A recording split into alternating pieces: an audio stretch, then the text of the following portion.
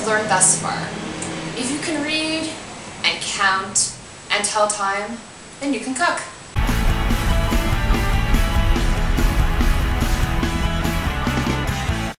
Hi guys, Shira here.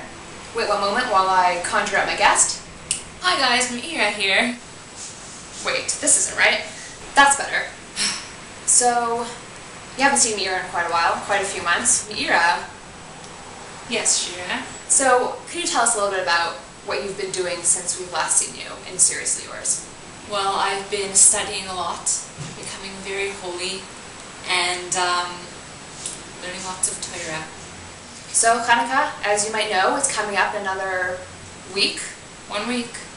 Exactly a week, probably. We light the first candle. Mm-hmm. We light the first candle a week from tonight. Personally, I don't have many plans other than studying because I have 2 huge exams right after Chanukah, so it's not really much of a vacation for me. But actually, my cousin is coming in and she's staying with me in my apartment, so that should be fun. Keep me company while I study away.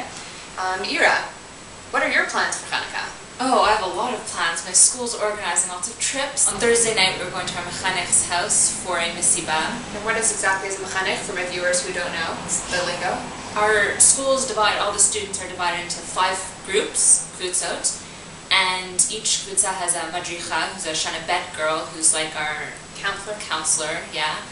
And we have a rakezet, who's our little mother, I guess. And we have mechanech, who's our own personal rabbi. So we're going to his house for a little party, and that's Thursday night. On Sunday, we're going to Beit Guvrin. It's caving.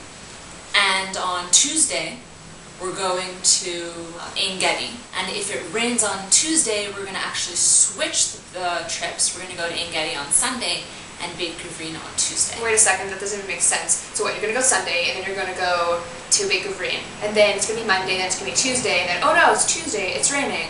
What, you're going to like go turn back time and then switch around the trip so that way it turned out that in fact you had gone to Ein Gedi on Sunday and then Beit Guvrin on Tuesday?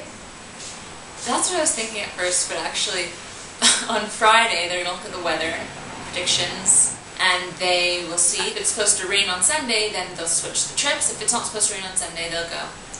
I actually have to say something about the weather in Israel. Don't trust the weather forecast because it's usually not correct.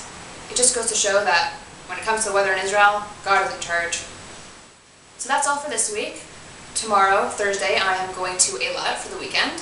Eilat is all the way down south where it's summer, and I'm very, very looking forward to that. When the student council of Mechon Tal sent out an email for the trip, guess who was the first one to sign up? You got that right.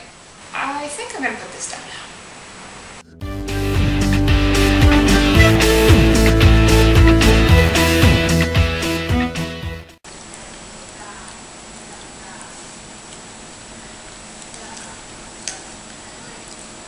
So